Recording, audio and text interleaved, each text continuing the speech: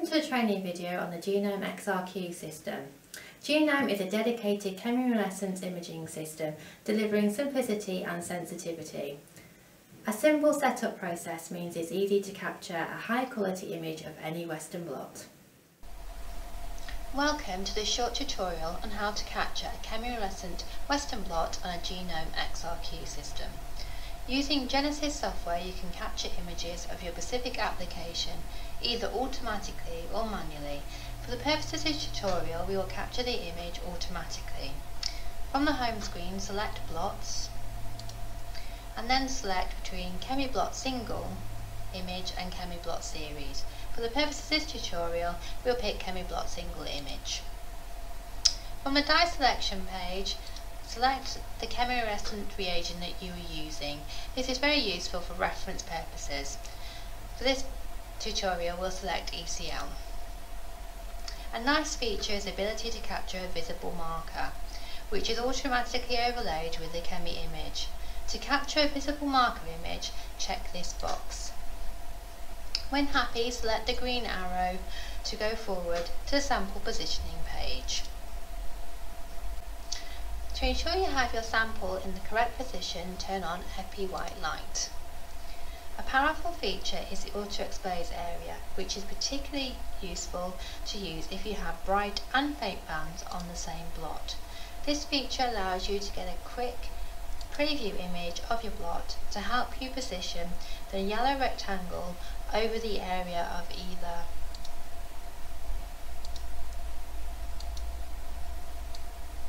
your faint bands, or you can choose to use the area outside the box and exclude any bright bands. This is particularly useful if you have a bright marker which you'd like to exclude this area and focus on your proteins of interest.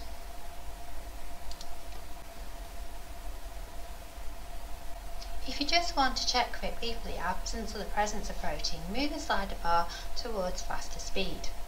This will use binning. If you're looking for publication quality images, move the slider bar over to higher definition. This will use less or no binning.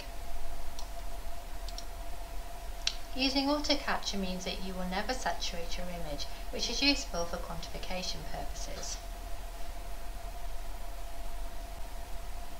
You can save this setup as a protocol, which will be present on the home page. Saving a protocol can save you time, as it takes you straight to the sample positioning screen. The histogram shows you how many grayscales have been captured.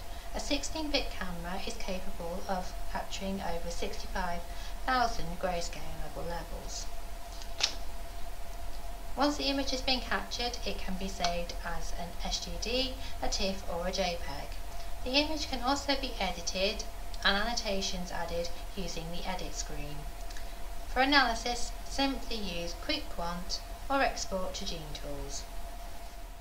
Hopefully this short video has shown you how simple it is to capture publication quality images of your Western blots on the Genome XRQ system. Further information, please visit www.syngene.com or follow us on Twitter or LinkedIn.